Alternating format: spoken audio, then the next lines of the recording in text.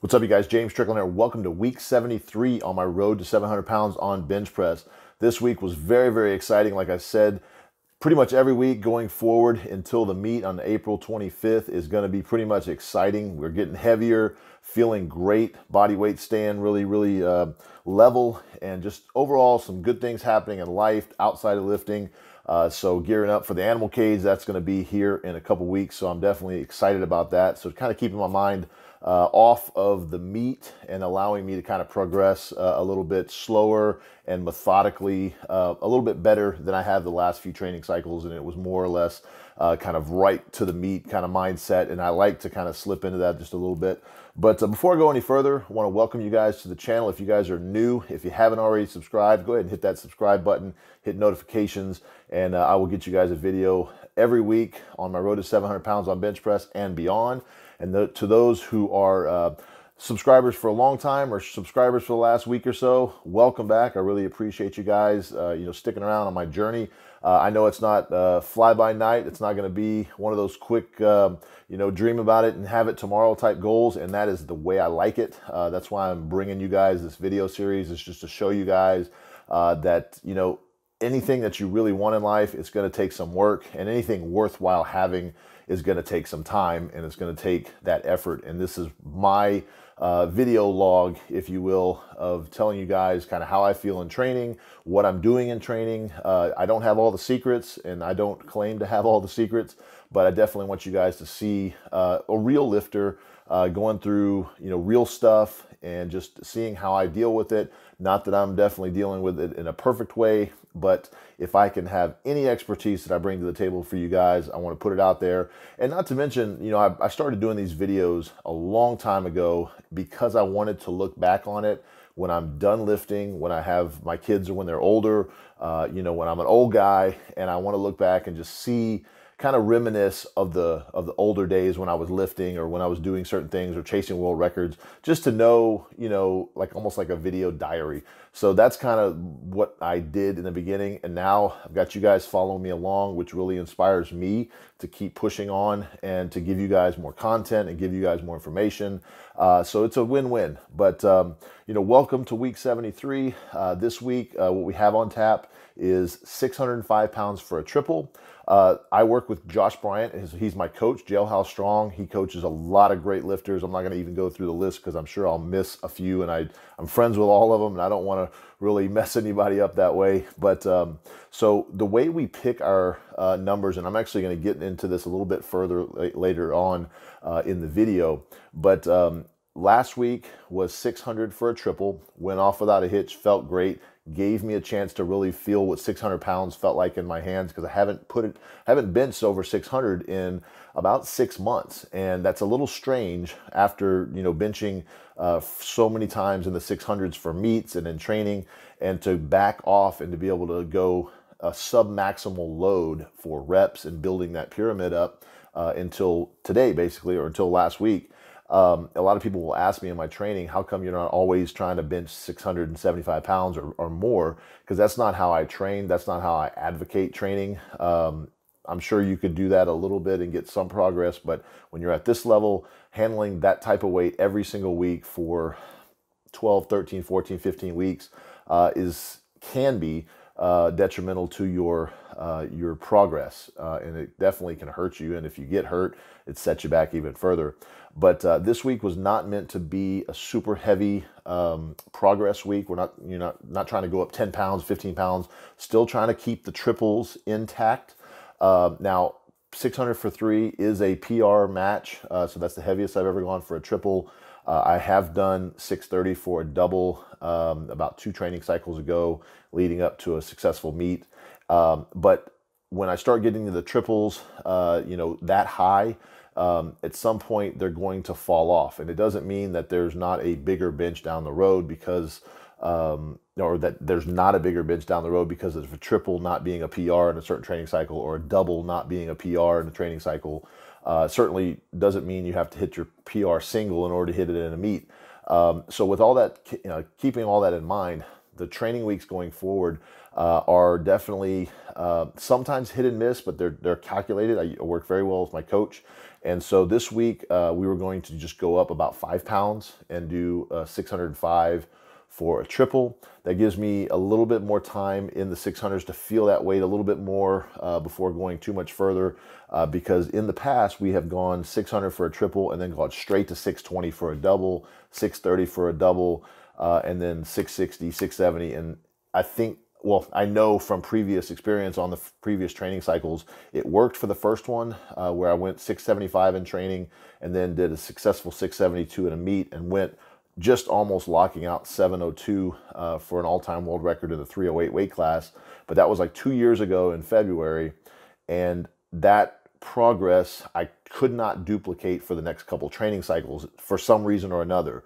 Doesn't mean that it's not working or, you know, it couldn't work, but that particular time in my training, it didn't work. So I've tried to duplicate it one more time and it didn't work that last time. So this time around, we have an additional few weeks of training that we've added into the meet prep that will allow me to progress into the upper 600s a little bit slower, allowing me to have a couple of bad days and not really be behind, which is nice because you're not going to have a perfect training week every week. I have had some darn good training weeks up to this point. I think there's only been maybe 2 or 3 that I can really pick out in the last 8 to 10 weeks where I was, or actually 12 weeks, where I was like, man, that day just sucked. I want to redo on that.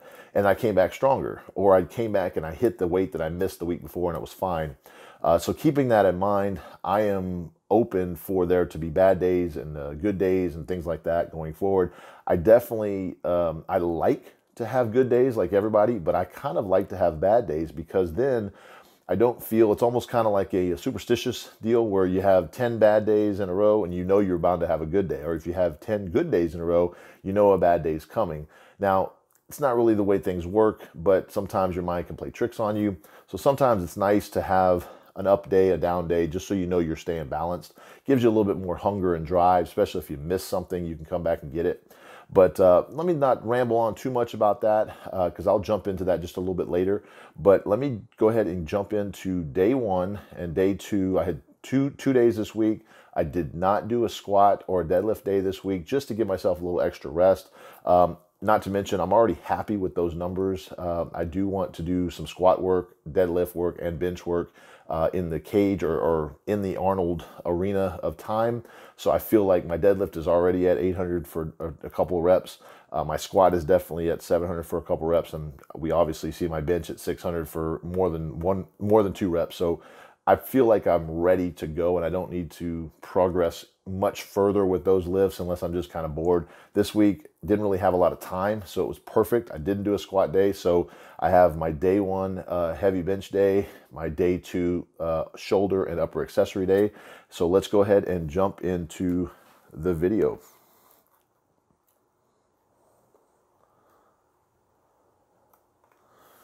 All right. Starting off here, just showing you my last couple of warm-up sets. 405. I want to see this thing fly through the roof.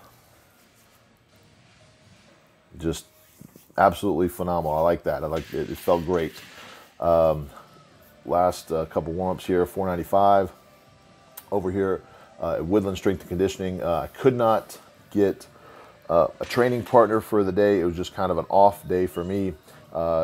Couldn't align the schedules. That just happens sometimes, especially when I have a different split than normal. It's kind of hard to plan when I'm going to be going into the gym. So it's hard for me to get a training partner to be there all the time, which it happens. So I've got here 605 for 2, and I'll tell you what happened. And obviously you'll see it here in the lift. I don't have a lift off. I don't need a spot necessarily because I have the safety pins, and people ask me that all the time.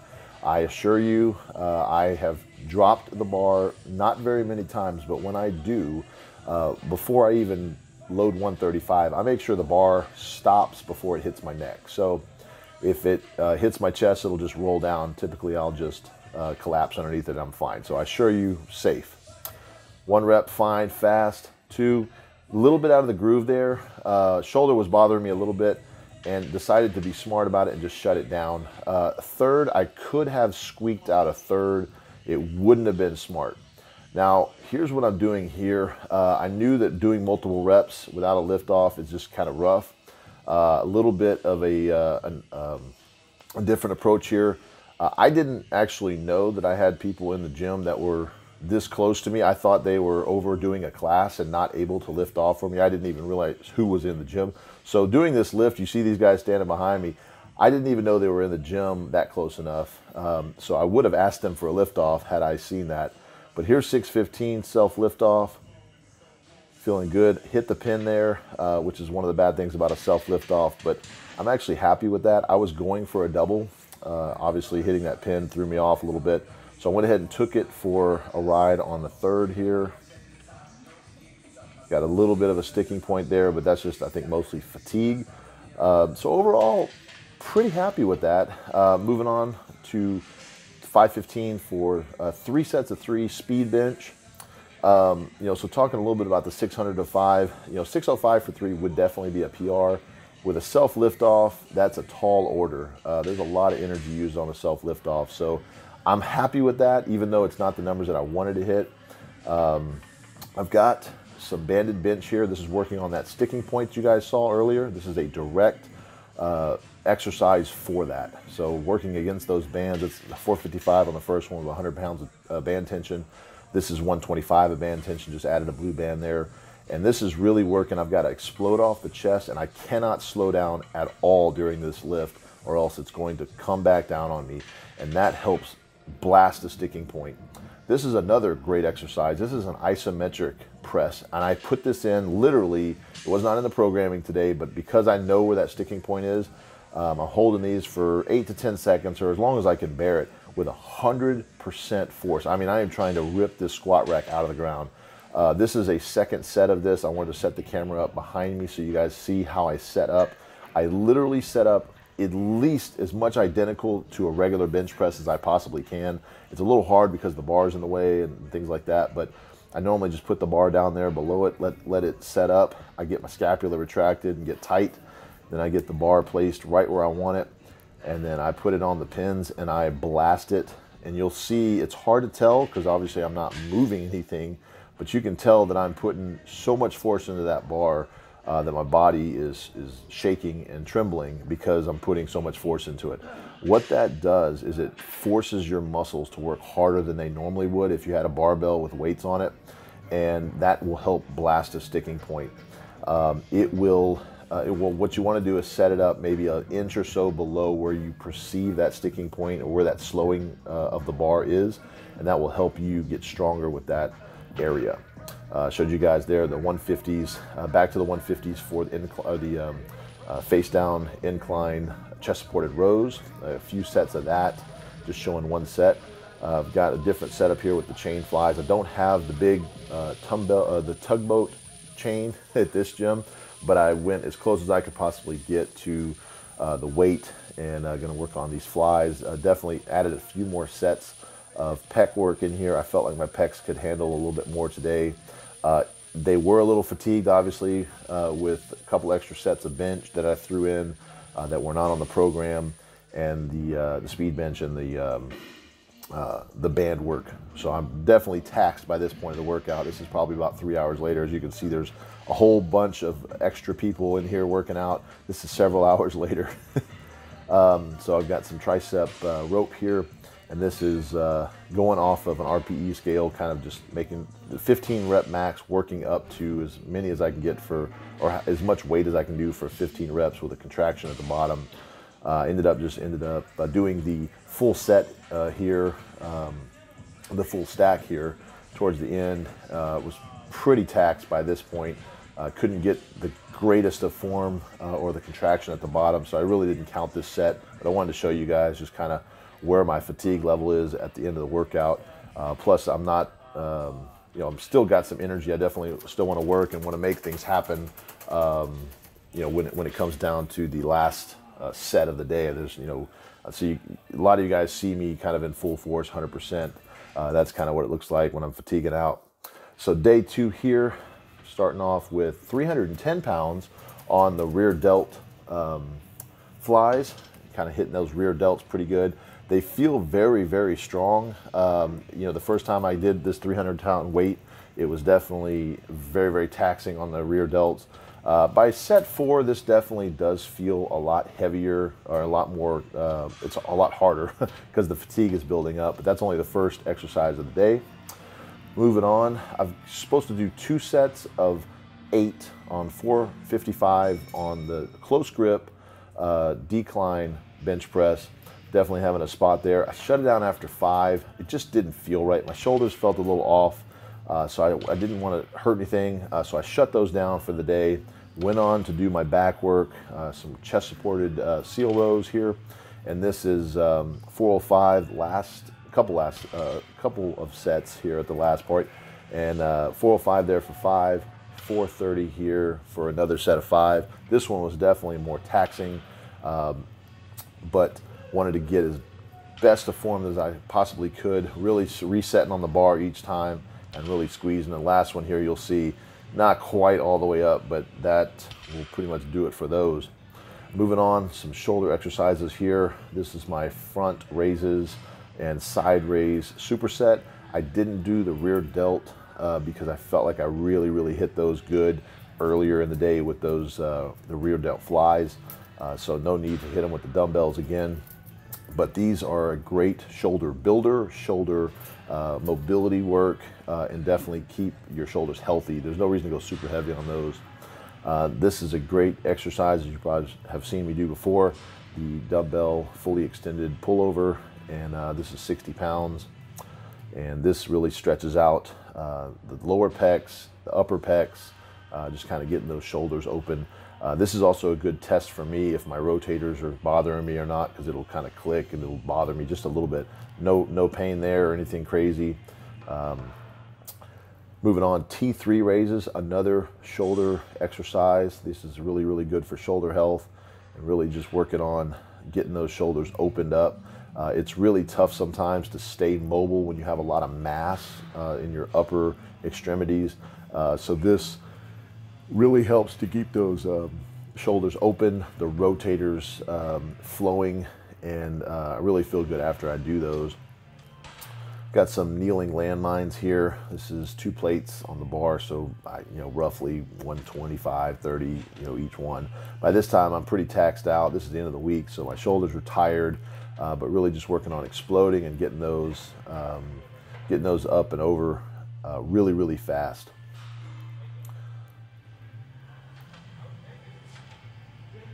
Overall, though, feeling very good. It is going to be normal to feel some fatigue by the end of the week, so I'm definitely okay with that. It's a little bit more back here on lats. I did some wide grip before this, and this is a little bit more of a neutral grip, but I really feel like this gets a good stretch in the lats, get those working. This is the full stack at 250. And then last exercise of the day and last exercise of the week is a big giant set of 12 sets of 10, and I believe I switched that and actually did 10 sets of 12 I was cutting short for time. And this is the tricep bar. I'm using the V bar just to give a little extra comfort on the elbows. Sometimes when I do the rope or the straight bar, it kind of messes with the elbows a little bit, especially at this kind of weight. But happy with these, fatiguing to say the least, but feeling very good and excited about everything, how everything is moving. Looking forward to getting these going for the next couple weeks and really moving on. But that is it for the video recap of the training itself. So I'm going to go ahead and jump right into the Q&A, the Q&A section of the video, because I want to touch on a little bit of what I was talking about earlier with one of the questions that I have, and so they tie right in together. So let's go ahead and jump right into the Q&A section. So the first one is from Lanretto, and right here on YouTube, and he asks, how do you determine reps and set schemes for accessories in different phases of programming, hypertrophy, strength, and peak? So I definitely mentioned that I work with Josh Bryant. He is my coach. He's been my coach for, let's see, about 2.5, 3 years now. And worked with him before hitting a 600-pound bench officially, and definitely worked very well with him. So when it comes down to it, honestly, I rely very, very heavily on his knowledge and his programming to give me what I need at any given point in time in my training. So when it comes to how do I determine my reps and sets and things like that, I solely rely on Josh, and I say, hey, this is what we have this week. This is what the goal is, in 8 weeks, or, we're in off season hypertrophy phase, or we're in our strength phase, or right now, particularly, we're in peak phase. He will actually do the program every week. Now, one thing that I think is very, very good in our relationship is that he knows that my experience as a lifter, also being a coach, also being very much a non-ego lifter, and very smart approach to how my training is and how my body feels, and if I need to go a little bit more or a little bit less. He trusts the fact that I am able to trim things out a little bit or add some stuff in, like the isometric presses this week, or maybe a double here and there that's not maxing out. Obviously, let's say, for example, this week was 605 for a triple. That didn't happen. Now, had I gone, you know what, man, I feel like that sucked. I really could get 630 right now or 650 right now, and going ahead and just trying to hit a 650 or 660 bench, self lift off for a PR. Now, that would be a very dumb move, because all it's doing is stroking my ego. I don't do things like that. Now, I am willing to take a middle ground, and actually more of a conservative middle ground, sometimes when I feel like if the programming calls for 565 and that week is just a breakout week, and we've kind of been able to build up a great base, and we go 575 and then 585 and it happens, then I know that I've kind of accelerated the training a little bit, but that at some point it's going to come back just a little bit. So we're not going to be able to just keep going. We're not going to skip weeks, if you will. So in other words, we're not going to go 605 for 3 this week, miss 605 for 3, and then go 630 for 2 next week. It's just, that's too much. My body's still trying to adapt to some of the fatigue. We're still stripping off some of the extra volume, and we still got some volume in the programming. So you're not going to see me going and doing a 675 bench next week, because the volume that we have is way too high to allow me to be able to peak right now. That's the whole point of peaking. But back to the initial question, when it comes to how do you in general determine reps for your own programming, which I think might apply here if you don't have a coach or you don't have a program that you're following, I tend to follow more of a linear progression, submaximal loads, and that's how I build up my training. So I've talked about it before, but I'll touch on it again, is I look at my training in terms of blocks. So like the hypertrophy phase obviously is going to be higher reps, lower weight, and you're going to build up the base. And then you'll get to a point where, if you want to look at definitions, X number of reps equals hypertrophy, and X number of reps equals strength, and X number of reps equals peaking, then you can follow that pyramid on up. But when it comes to accessories, it really depends on what your weaknesses and your strengths are. So you want to work your weakness pretty much all the time. You want to bang that weakness until it makes it, until it becomes a strength. So I would put more emphasis on your weak areas. If your back is weak, then do more back. Don't sit there and work on your strengths all the time and feel good about your training because you're able to hit certain reps and whatever. If you're, for example, if you're bad at deadlift, then deadlift more. Deadlift with better form. Do deadlift accessories for your hamstrings, for your quads, for your legs. Work the weaknesses. But in terms of accessory, let's say reps and schemes, a good kind of a happy medium to start with is 3 sets of 8, 3 sets of 10. If it's something that you can do 15 reps of and it's not a big burnout, maybe do 3, 4 sets of 15, and then kind of add a rep or 2 every so often. And then if it starts getting up to where you're doing so many reps, it's just kind of cardio, then that's when you can add some weight and you strip it back down and keep it in that rep range that you're happy with. But really, it's so across the board. when it comes to your own training, and everybody's got a different approach. It's hard to give you kind of a set answer or a concrete answer of what the exact accessory rep scheme should be or what your main rep scheme should be. But if you have questions about individual programming, definitely maybe shoot me an email, swimhack@gmail.com, and I can kind of look or see what you're doing and maybe give you an individual answer to help you out. But thanks, Landretto, for that question right here on YouTube. Second one is from over on Instagram, and it's Tony9008 _. And he asked, why do you put plates underneath your feet? So specifically referring to the last few weeks when I've been on the Rogue Thompson Fat Pad setup at Legacy Barbell. Not this week. You didn't see plates under my feet this week. But when I was on the Rogue Thompson Fat Pad, that is about 3 inches taller than a competition bench or a standard rack bench. And so in order to facilitate where my feet and my leg placement would normally be, I use plates so that my feet aren't actually further or lower down than they would be on a competition bench. So if my butt is higher, then my legs are actually at a different angle, and so it does throw me off a little bit as far as leg drive. I don't want to get used to having that lower angle, because when I am on a competition bench, it throws you off a little bit. In fact, this week, that's not something that I mentioned earlier, but I did feel a little bit less support on a regular bench.